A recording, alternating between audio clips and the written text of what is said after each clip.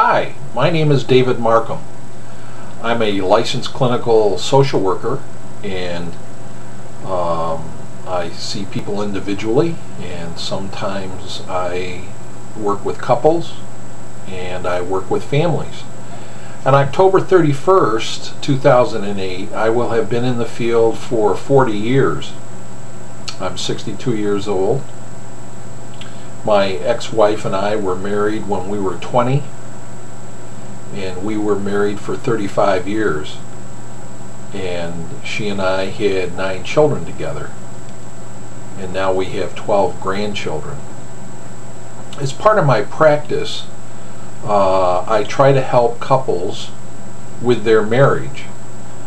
And as I've reflected on marriage over the years, I've learned some things that I think might be beneficial to share with folks, and so I am going to be making a series of videos on marriage, and this is the first video, and I want to share with you briefly some ideas about the purpose of marriage.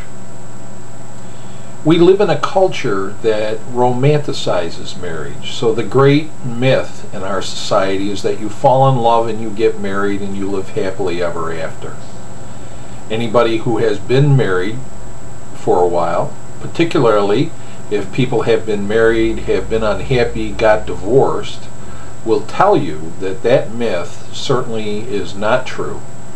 And like Tina Turner said in a great song, "What's love got to do with it?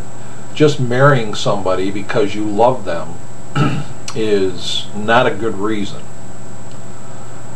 When you're looking for a life partner, there are other qualities and characteristics which would be probably much more important to you. You probably would like a partner who is honest, dependable, reliable, someone who you can confide in and be yourself with, someone who you can work out differences and disagreements with in a constructive manner, someone who you can enjoy spending time with. Happily married couples, when asked what are the factors that contribute to their happiness, say that the most important thing is that my spouse is my very best friend. The purpose of marriage in the history of our society has changed dramatically over the years. Up until about 50 years ago, the purpose of marriage primarily was an economic institution. And it was an economic institution because the primary function of marriage was the procreation and raising of children. And that, of course, ensures the survival of our species. Women